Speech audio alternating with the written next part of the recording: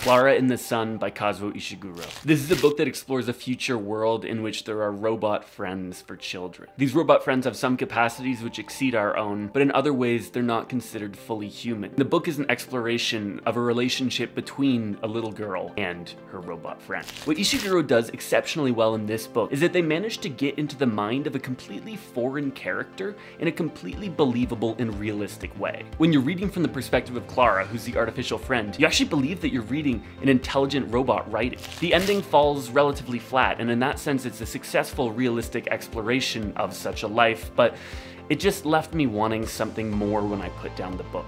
On a scale of not for me to excellent, I would consider this book great, and I think it's worth picking up and reading.